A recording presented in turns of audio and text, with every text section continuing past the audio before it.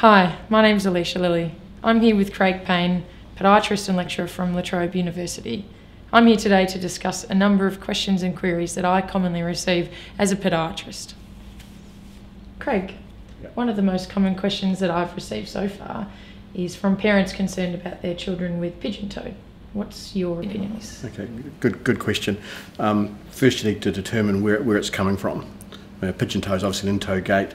It can come from another number of places. It can come from the hip, it could come from the femur, it could come from the knee, could come from the tibia, the ankle, or the forefoot as an emetadductus. So determining where that's coming from is the first step, and that's going to direct where the intervention is likely to go at. Fortunately, most cases of pigeon toe are self-limiting, and there are a number of developmental timetables, depending on the child's age, that suggest at what angle that should be at. Most of them will be grown out of it.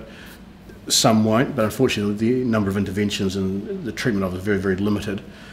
As far as foot orthotics go, they're not going to. A typical foot orthotic is not going to help an in-toe gait. Sometimes a foot may pronate because of the forefoot abduction to compensate for it. Any sort of foot orthotic to try and sort of protect the foot from that is going to increase the in-toe gait. There has been a lot of work done on gait plates that are supposed to change the gait angle, but the most recent good research on that has shown it doesn't really change the gait angle at all. But kids who in-toe do tend to fall over and trip a lot more than kids that don't have an in-toe gait, and the research has certainly shown that those gait plates actually decrease the amount of tripping, so there is certainly an intervention there. Another common question that I receive from my patients in the clinic is, what do I do about my bunions? What are your opinions? Okay, thanks. I assume by bunions you mean bunions / hallux valgus / hallux abducto valgus. Numerous options for them. There's only one way to make them go away, and that's surgical. And then there's the conservative options, and they're going to depend on what's causing the symptoms. The symptoms may be due to a pure pressure type issue from the footwear, in which case that's out with the shoes, in with some new shoes, or that's accommodative padding to keep the pressure off them. The other cause of symptoms in hallux valgus bunions is more of an internal derangement within the joint, such as early stage osteoarthritis or even later stage. In that case, they tend to benefit a lot from stretching, mobilisation, manipulation, exercises, perhaps changing the position of the joint, and that's where foot orthotics may help in changing the mechanics of the forefoot. Not necessarily correcting the problem, but just altering the mechanics to give some symptomatic relief. As for orthotics reversing hallux valgus bunions, there are some people who argue that they stop the progression. There are others who argue quite adamantly that they can even reverse hallux abducto valgus. I'm not convinced. I'll go where the evidence takes me. There is one study that has shown that orthotics actually make the angle of the hallux worse, but there were some question marks about the orthotics that were actually used in that particular study. I see a lot of patients in the clinic who come to me previously diagnosed with a leg length discrepancy. What are your treatment plans? If you look closely enough, everyone's probably got a leg length difference. Using the most sensitive imaging testing, you'd probably find a leg length difference in everyone, so it'd be very rare for anyone to have a normal leg length difference. That doesn't mean the difference is so slight that it's never going to cause a problem. So the challenge with the leg length difference is at what point does the difference become significant to contribute to the problem they've got, and there is no evidence to support that. It's often very profession specific. Some professions think a millimetre is very significant, others will think 2 centimetres is not enough to be important. So there's a lot of debate going on as to where that cut-off point is. As to what causes the leg length difference, there are 2 types, there's functional and there's structural. A structural leg length difference will imply that perhaps the femur or the tibia, there's a shortage in one of those compared to the contralateral side. A functional leg length difference, there's potentially something going on proximally in the hip or the sacroiliac or low back joint that may cause a functional difference in the length, but also having one foot that pronates more than the other can shorten a limb, and Sanner's work showed that foot pronation can shorten a limb by up to a centimetre, which is quite a lot. As to what the body does with that leg length, some will argue, yes, that's a problem and needs to be treated.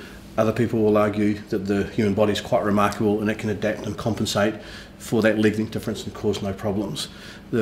most of the research shows that the foot generally, the leg generally compensates for a leg length difference by having the knee slightly more flexed or the hip flexed and a slight pelvic tilt. Now, whether that causes any problems is where the debate is. One thing the body does not do is doesn't pronate the foot to compensate, and that's quite a significant myth within the podiatric literature, that foot pronation can be used as a compensation by the body.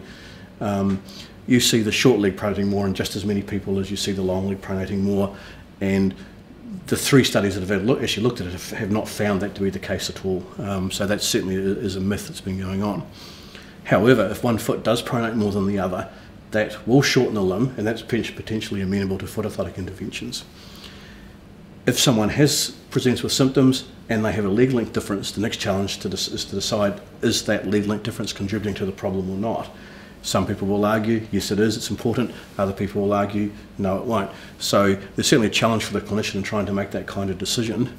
My general policy is that if I think that a leg length difference is contributing, I will try and measure it, acknowledging that the measurements are somewhat unreliable. Whatever I measure it at, and say for argument's sake I measure it at 1 centimetre, taking into account there are some issues with the reliability of the measurements, I generally treat half that. So if I measured 1 centimetre, we'd put half a centimetre heel raise in, usually something quite firm.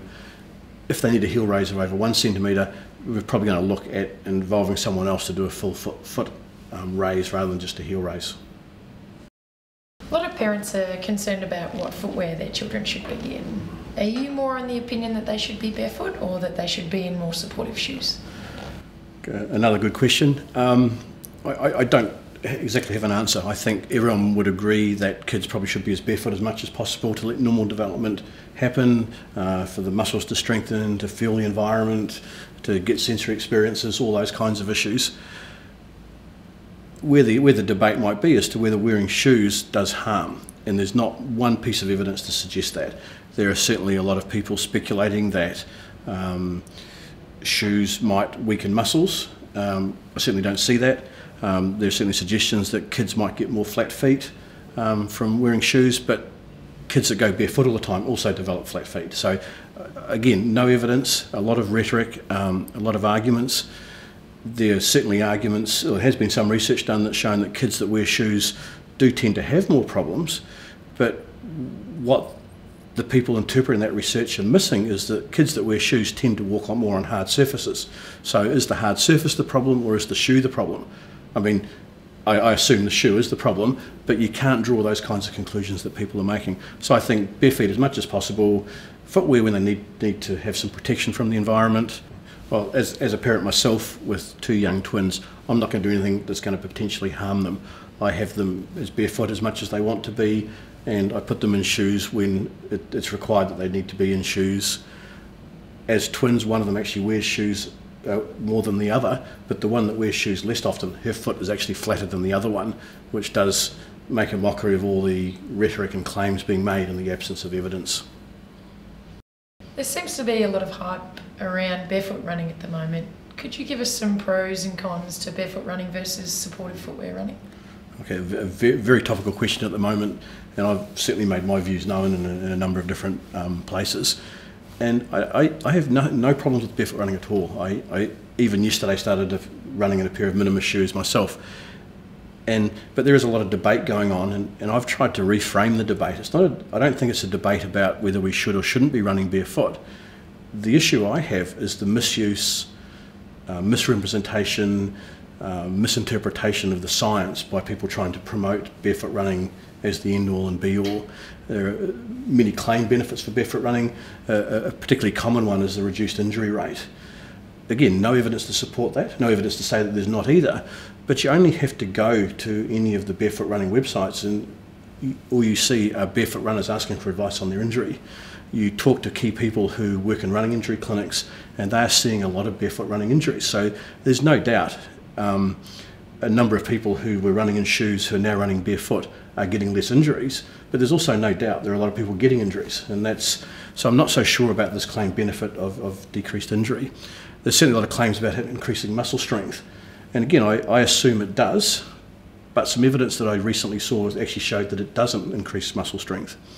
So I'll wait till we get more data on that, but that's based on the assumption that the muscles were actually weak to start with, and also based on the assumption that running shoes weaken muscles. Again, no evidence that do that. And if we were to take a non-runner and we were to start them running tomorrow in the most motion controlling running shoe, they're going to be using their muscles more. Their muscles are going to get stronger. So I just fail to see how these shoes weaken muscles. We also know from evidence that motion control running shoes do not actually control motion of the foot at all. So the muscles are still working. So that doesn't stack up to scrutiny. The other issue is, and again, when I raised this issue of these barefoot runners getting injuries, the pretty common answer is the problem was they didn't transition properly to barefoot running, or there was a training error. When I asked them, well, why can't an injury in a running shoe? Because of course they will claim that the running shoe caused the injury, and I will say, well, why can't the injury in a running shoe be a training error? So again, I think there's a lot of misrepresentation of the science. I have even seen claims that barefoot running, sorry, I'll rephrase that. I've even seen claims that there is accumulating research showing that barefoot running benefits the immune system, when in reality there's not one piece of research that even comes remotely close to saying that. But it was a myth that someone created on the internet, and it just escalated from there. So there's a lot of, so the debate's not really about whether you should or shouldn't barefoot running. I think all runners should be doing at least some barefoot running. I think it will benefit all of them. I think some of the elite runners are running barefoot. If you look at the elite runners, none of them are training barefoot, and they all run fast. And if there was a huge benefit, I'm assuming they would take it. I also, going back to the muscle strength issue, I think there are issues with, if barefoot running does make the muscles stronger, well, why does it make them stronger? It makes them stronger because the muscles are having to work harder. Well, if the muscles are working harder, to me, that potentially means the gait's inefficient. Surely an efficient gait would require less muscle effort. Now, I'm not saying that's right or wrong. I'm saying we just don't know. We're getting these claims on one side and a lack of science to support them. Having said that, there has been a bit of a shift recently away from perhaps the debate in towards, it's about running form, and runners are paying a lot more attention to their form. Yes, some runners who are heel strikers will benefit from transitioning to being midfoot or forefoot strikers, and potentially vice versa.